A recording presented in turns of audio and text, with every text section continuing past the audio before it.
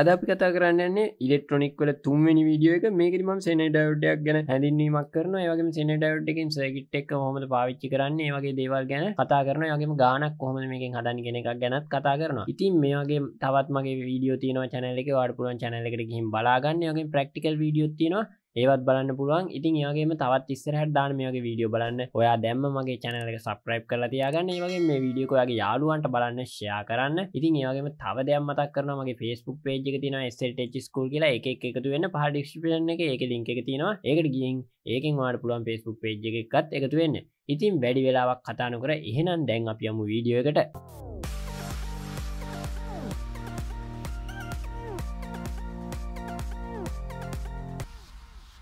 අද අපි කතා කරන්න යන්නේ zener diode ගැන.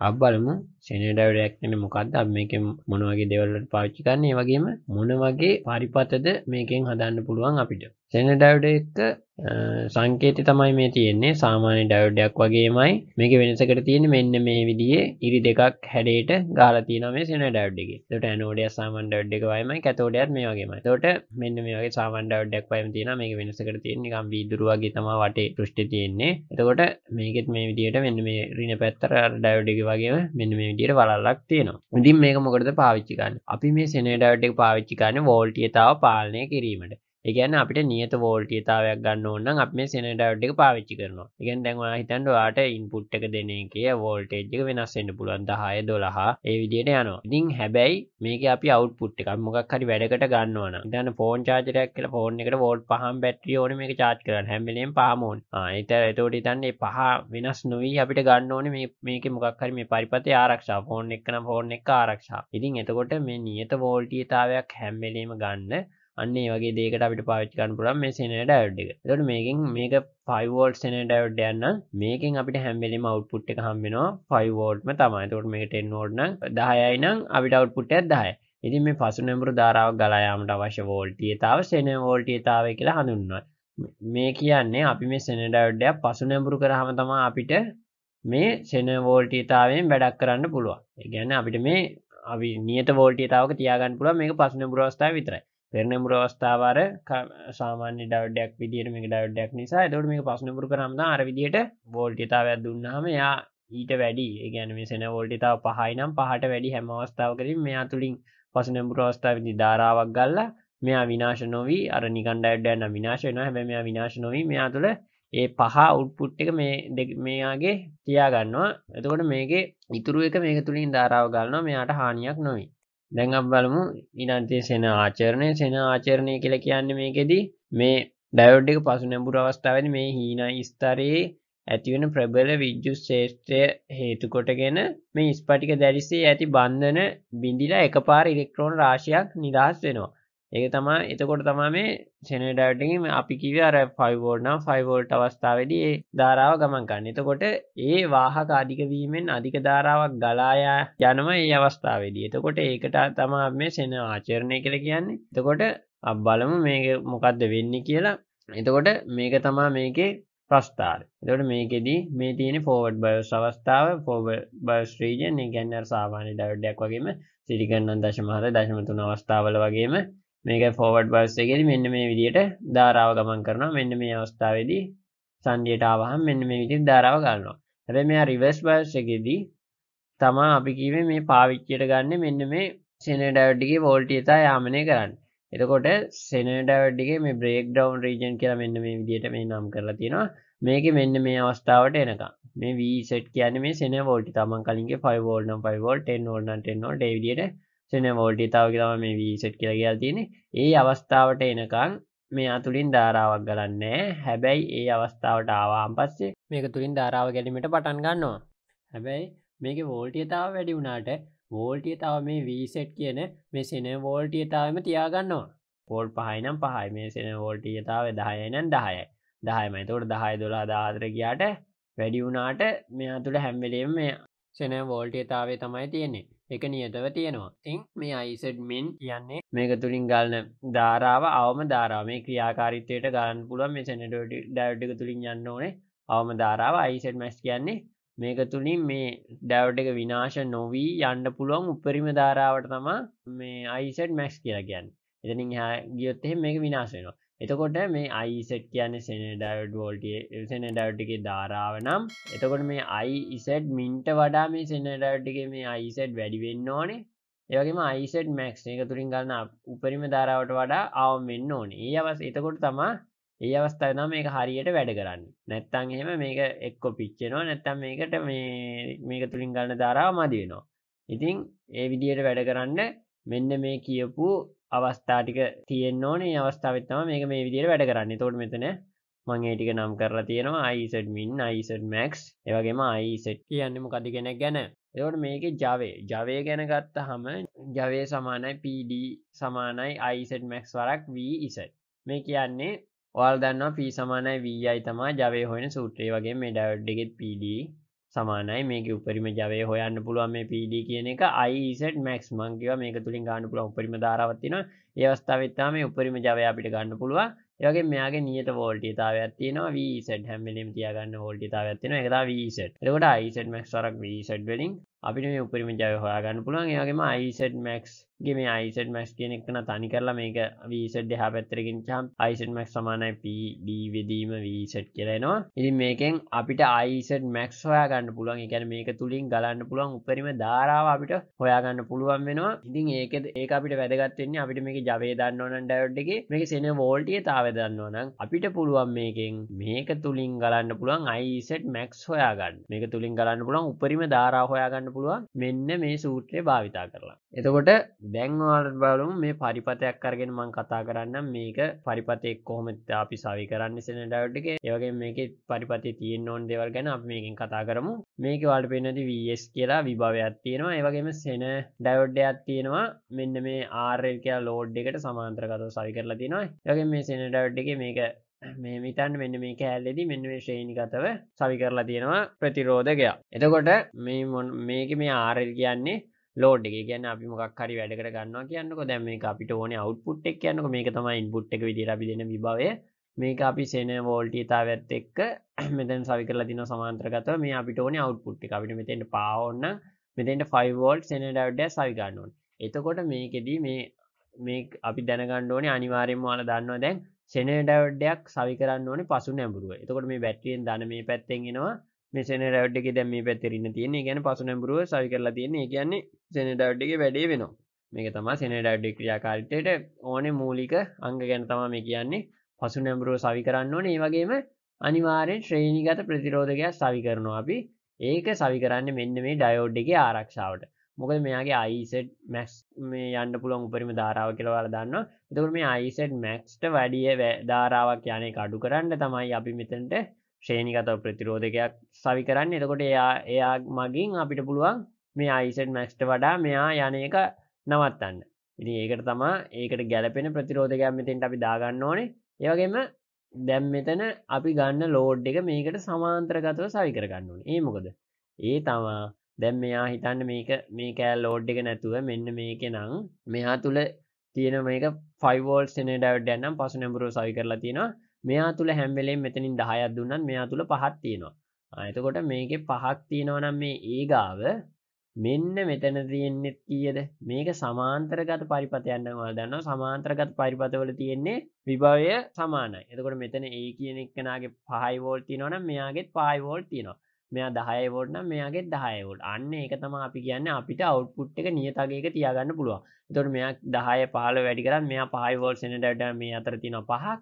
ඒ කියන්නේ මෙන්න මෙතනත් අනිවාර්යෙන් තියෙනවා 5 volt. ඉතින් මං හිතනවා ඔයාලට දැන් මේ ටික තේරෙන්නේ නැති කියලා පැහැදිලිව. දැන් අපි බලමු එතනින් එහා ටික. දැන් මෙන්න මේක මං අරගෙන තිනවා ආපහු මේ පරිපතෙන් සූත්‍රයක් ගොඩනගා ගන්න. මේ RS මේ ශ්‍රේණිගතව යොදන්න ඕනේ ප්‍රතිරෝධය මොකක්ද කියන එක ගැන හොයාගන්න. එතකොට මෙන්න මේ ප්‍රතිරෝධයේ විභව බැස්මක් තියෙනවා. ඒක අපි කොහොමද හොයාගන්නේ? දැන් අපි මෙතෙන්ට zener diode එක සවි කරාම මෙතන මෙයාගේ අතර තියෙනවා අපි කියවා zener වෝල්ටේජතාවය. ඒ කියන්නේ මෙයා 5 volt zener diode එකක් නම් මෙයා අතර 5 volt තියෙනවා මේ AV අතර. AE මෙන්න මේ point එක අතර. එතකොට මෙයා 10යි නම් මෙයා අතර 10ක් තියෙනවා. එතකොට මේ VS ගෙන් VS 10ක් දෙනවා නම් මෙයා 5ක් තියෙනවා නම් මෙයාගේ හැම වෙලේම අපි 10ක් දුන්නාට මේ අතර 5යි තියෙන්නේ. එතකොට මෙතනින් දැන් 10න් මෙතෙන්ට යද්දි 5ක් යනවා 10 රින 5 සමානයි 5යි. එතකොට මේ ඒ 5ට මොකද උනේ? ඒ 5 තමයි මෙන්න මෙයා ගත්. එතකොට අපිට VS රින VZ කියලා දාලා මෙන්න මෙයාගේ විභව බැස්ම අපිට ගණනය කරගන්න පුළුවන්. එතකොට ඒක සමානයි මෙයා තුලින් ගලන ධාරාව වරක් මේකේ ප්‍රතිරෝධය. එතකොට අපි බලමු ඊළඟට RS. RS සමානයි VS ඍණ VZ බෙදීම IS. ඒ කියන්නේ VS කියන්නේ ඍණ VZ කියන්නේ මෙන්න මේක. ඒක බෙදීම මෙන්න මේ IS මේ පැත්තට ගෙනිහින් තියෙන්නේ. එතකොට RS තනි වෙලා මෙන්න මේ සූත්‍රය ලැබිලා තියෙනවා. එතකොට දැන් ඔයාලට තේරෙනවා ඇති VS දන්නවා නම් අපි මේ දාපු සෙනෙහර් ඩයෝඩ් එකේ වෝල්ටීයතාව දන්නවනම් සෙනෙහර් වෝල්ටීයතාව දන්නවනම් IS කියන එක දන්නවනම් අපිට IS කියන එක දන්නවනම් කියලා මම කිව්වේ මෙන්න මෙතන IS මෙන්න මේ පරිපථයේ විතරක් නම් මෙයා තුලින් යන්න පුළුවන් උපරිම ධාරාවයි අපි IS විදියට ගන්න ඕනේ. මොකද එතකොට මේක තුලින් ගන්න උපරිම ධාරාව මගින් තමයි මේ සෙනෙහර් ඩයෝඩ් එක විනාශ නොවී තියෙන්නේ. ඉතින් අපි විනාශ නොවෙන්න තමයි මේ ශ්‍රේණිගත පරිපථයේ යොදන්නේ. එතකොට ඒ ධාරාව තමයි අපි මේකට ගන්නෙ. එතකොට ප්‍රතිරෝධයේ අගය අපිට එනවා මේ RS VS ඍණ VZ බෙදීම IZ max කියන. ඒ කියන්නේ අපිට මේ මෙතෙන්ට යොදන්න ඕනේ ප්‍රතිරෝධයේ අගය අපිට මේකෙන් ලැබෙනවා. මොකද අපි දන්නේ නැහැනේ මෙතෙන්ට යොදන්න ඕනේ ප්‍රතිරෝධයේ අගය. එතකොට මේ විදිහට ඒක ගැන කතා කරලා ඉවරයි. එතකොට ඒකේ පද ටික ওই විදිහට හඳුන්වලා තියෙනවා. ඉතින් දැන් ඒකෙන් ඔයාලට තේරෙන්න ඇති එතෙන්ට යොදන්න ඕනේ ප්‍රතිරෝධය කොහොමද හොයාගන්නේ කියලා. දැන් අපි ඊළඟට කතා කරමු මෙන්න මේ වගේ පරිපථයක් තියෙනවා නම් අපිට මොකද්ද මේ පරිපථයෙන් ලැබෙන අවුට්පුට් එක. දැන් මේකෙදි මෙන්න මේ වගේ සයිනාකාර තරංගයක් දීලා තියෙනවා ඉන්පුට් එක විදියට. එතකොට මේකේ මෙන්න මේ ධනාග්‍රය මෙතනින් යනවා නම් මේ ඩයෝඩ් එක පෙර නැඹුරුයි. ඔයාලට මේ ඩයෝඩ් පෙර නැඹුරු PN සන්නි ගැන තේරෙන්නේ නැත්නම් මම කියන්නේ මගේ කලින් වීඩියෝ තියෙනවා ඉලෙක්ට්‍රොනික ඒවා බලලා එන්න. එතකොට ඔයාලට මේක වඩාත් පැහැදිලි වෙනවා. ඒකේ සරලව පැහැදිලි කරලා තියෙනවා මුලින් ඉඳන්. ඉතින් මේ වීඩියෝ එකේ පැහැදිලිව තියෙන නිසා ඒක බලලා එන්න. එතකොට ඔයාලට මේක ගොඩක් හොඳට තේරුම් ගන්න පුළුවන්. ඉතින් එතකොට මේකේ මෙන්න මේ ධනාග්‍රය ආවහම මෙයා පෙර නැඹුරුයි කියලා ඔයාලට පේනවා. මෙතන ධන මෙතන ඍණ. එතකොට මෙයා පෙර නැඹුරු නිසා මේ විදියට මේක තුලින් ධාරාව ගලන්න අවස්ථාව දෙනවා. හැබැයි මෙයා පසු නැඹුරුයි. පසු නැඹුරුයි කියන්නේ මෙයා තුලින් ගලන්න පුළුවන් මේ සෙනෙහර් වෝල්ටීයතාවය. ඔයාලා දන්නවා සෙනෙහර් ඩයෝඩ් එක පසු නැඹුරු නම් ඒකේ සෙනෙහර් වෝල්ටීයතාවය තමයි අපිට ලැබෙන්නේ. එතකොට මේකේ අවුට්පුට් එක විදියට අපිට ලැබෙන්නේ මෙන්න මේ VZ max මේ විදියට යනකොට මෙන්න මෙයාගේ මෙන්න මේ VZ කියන එක්කනාගේ සෙනෙහර් වෝල්ටීයතාව ගාවින් මේක නවතිනවා. එතනින් එහා වැඩි වෙන්න දෙන්නේ නැහැ. මේ විදියට කර්ව් එක වැඩි වෙන්න දෙන්නේ නැහැ. එතන ඒක තමයි මෙන්න මෙතනින් කට් වෙලා මේ විදියට ලැබිලා තියෙන්නේ. ඊට පස්සේ මෙයාගේ වේව් එක ධන ආව එක මෙතන ඍණ වෙලා තියෙනවා. ඉතින් ඍණ වෙලා තියෙනවා කියන්නේ මෙතන ඔයාලට පේන ඇති යනකොටම මේක පසු නැඹුරුයි. ඍණට ධන මේ ඩයෝඩ් එකේ තියෙන්නේ. ඒ කියන්නේ මෙයා පසු නැඹුරු සෙනෙහර් ඩයෝඩ් එක මෙතන අපිට හම්බෙලා තියෙනවා. ඒ කියන්නේ මේක තුලින් අපිට ලැබෙන්නේ මෙන්න මෙයාගේ සෙනෙහර් වෝල්ටීයතාවය. ඉතින් එයාගේ සෙනෙහර් වෝල්ටීයතාව තමයි මේ VZ කියලා දාලා තියෙන්නේ. ඉතින් එයා මේ විදිහට ගියාම එයාත් මෙන්න මේ විදිහට වැඩි වේගෙන යනකොට මෙන්න මේ යම් කිසි අවස්ථාවක් එනවා. ඒ කියන්නේ සෙනෙහර් වෝල්ටීයතාවය. එතනින් එහා එයා වැඩි වෙන්න දෙන්නේ නැහැ. මේ සෙනෙහර් වෝල්ටීයතාව තියෙන්නේ. මේක 5යි නම් මෙතන 5 වෝල්ට් වලදී තමයි මේක කට් වෙන්නේ. මෙතන 10 තිබ්බත් මෙයා 5 වෝල්ට් වලදී මේ විදිහට තනි ඉරක් විදිහට කට් වෙනවා. ඊට පස්සේ ආය අඩු වෙනකොට ඒක අඩු වෙනවා. ඉතින් ඕක තමයි ওই පරිපතෙන් ඔයාලා තියෙන්නේ. දැන් අපි බලමු මෙන්න මේ වගේ ගානක් දුන්නොත් අපි කොහොමද මේකේ මෙන්න මේ RL හොයාගන්නේ කියන එක ගැන. එතකොට මේකේ 10 වෝල්ට් VS දීලා තියෙනවා අපිට 10 වෝල්ට් කියලා. එතකොට මෙතන R2 ශ්‍රේණිගත පරිපථයේ 100යි කියලා දීලා තියෙනවා. මේ සෙනෙහර් වෝල්ටීයතාව 5 වෝල්ට් කියලා දීලා තියෙනවා. එතකොට IL අපි දන්නේ නැහැ. හැබැයි IZ අපිට දෙනවා මේ IZ පටන් ගන්න ධාරාව. ඒ කියන්නේ මේ ඩයෝඩ් එක වැඩ කරන්න ඕනේ අවම ධාරාව 10 මිලි ඇම්පියර කියලා. එතකොට IL අනුව මේකේ RL කොහොමද අපිට එන්නේ? IL උපරිම වෙද්දී කොහොමද RL එන්නේ? ඒ වගේම IL අවම වෙද්දී කොහොමද RL එන්නේ? ඒ වගේ දේවල් අපිට මේකෙන් හොයාගන්න පුළුවන්. එතකොට මේක ඔයා දන්නවා IS සමානයි IL ධන IZ. මේ කියන්නේ මොකද්ද? මේ තමා ඔයාලා දන්නවා කර්චොෆ්ගේ ධාරා නියමය. එතකොට මේකෙදි සංධියක් වෙත ගලන ධාරාව සමානයි සංධියෙන් පිටතට ගලන ධාරාව. එතකොට IS කියන ධාරාව මෙතෙන්ට එනවා. මෙයා සමානයි IZ ධන මෙතනින් ගිහපු IL ට. එතකොට ඒක තමයි ඔය තියෙන්නේ. එතකොට මේකේ IS සමානයි IL max ධන. ඒ කියන්නේ මෙයා තුලින් දලන max ධන මෙන්න මේක තුලින් ගලන IZ. ඉතින් මෙයාගෙන් max ගන්නවා නම් මෙයාගෙන් යන්න ඕනේ min අවස්ථාවක් තියෙනවා. ඒ කියන්නේ මං කිව්වේ අර ඩයෝඩ් එක වැඩ කරන්න ඕනේ අවම ධාරාව.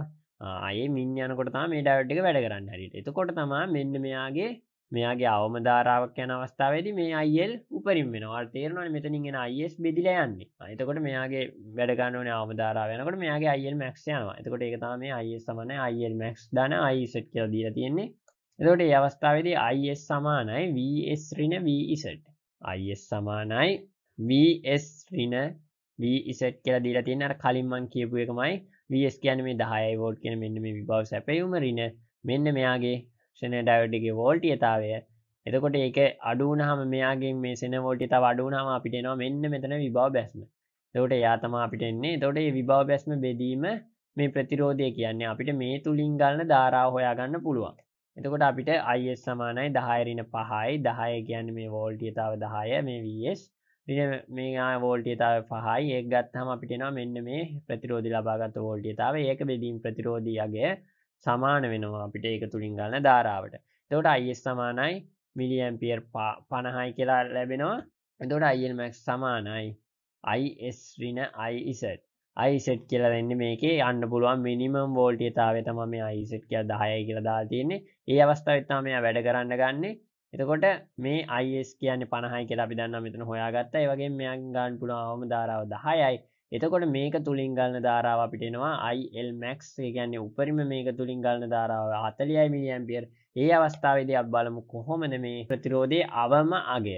කියන්නේ ප්‍රතිරෝධයේ මේ වෙනස් වෙන ප්‍රතිරෝධය නම් මෙතන තියෙන්න පුළුවන් අවම අගය ප්‍රතිරෝධී අගය. එතකොට ඒක සමානයි V බෙදීම I ගෙන් අපිට ලැබෙනවා මෙයාගේ R. එතකොට අපි දන්නවා මේ VZ සමානයි මෙතන 5යි කියන්නේ මේ අතරක් තියෙන 5යි. 5 බෙදීම 40යි මිලි ඇම්පියර් කියන්නේ මෙයා තුලින් ගලන්න පුළුවන් උපරිම ධාරාව. උපරිම ධාරාවක් ගලද්දි තමයි අපිට මේ ප්‍රතිරෝධයේ අවම අගයක් එන්නේ.